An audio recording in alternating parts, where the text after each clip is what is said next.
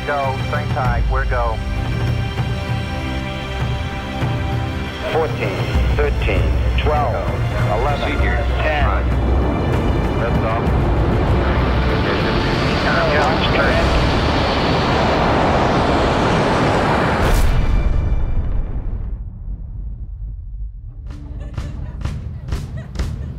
Each and every one of you were selected because you're really bright, you got good, strong scientific skills, from robotics to engineering to science. So we're actually going to take all the knowledge you guys have as a collective group, and we're going to apply it to build a rocket. What we're going to do with these kids here is we're going to make rocket scientists out of them. I had absolutely no idea what was in store. Then I saw the syllabus and I actually saw, like, wow, they're actually going to be learning rocket science. We said that's going to be our textbook, right? They're going to be drinking out of a fire hose. Be careful what you wish for. You may get it. That's yours. We'll get one for everybody else. They're going to be involved with everything from the design of the nose cone and looking at gas dynamics, performance envelope, propulsion systems. Basically, we've built a rocket and it's ready to fly. So that's kind of the good news. Is there bad news? Yeah. There's bad news. We got a weather hold, and I don't know how long you hold.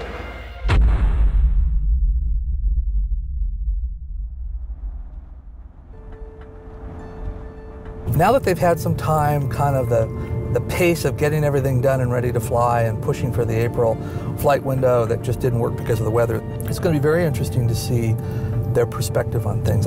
Ladies and gentlemen, I'd like to welcome everybody to the Black Rock Desert. We're here to launch a very important project, and I'm here to conduct the safety briefing. My name is Wedge Oldham.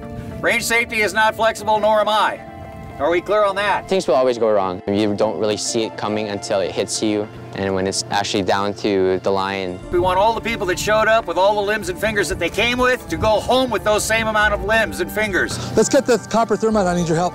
We have such a short window to launch this thing, and if the weather doesn't cooperate, we can't launch it. This one powers the telemetry system.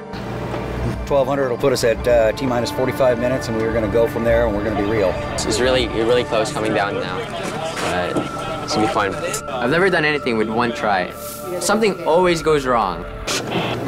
I swear to God, we need to get on this. I get worried about everything. Launch control, go or no go. We're at T-minus 1 minute, the time is 1:29. We are at T-minus 1 minute, waiting for Tom Ross and the rest of people to clear the vehicle area. Space Force, go or no go. This is wow, this is so intense. And there certainly are a lot of risks and things that could malfunction. Ladies and gentlemen, we are go for launch. All stations report ready in all respect. We are going in. We have permission to launch the vehicle. Launch. 10, 9, 8, 7, 6, 5, 4, 3, 2, 1.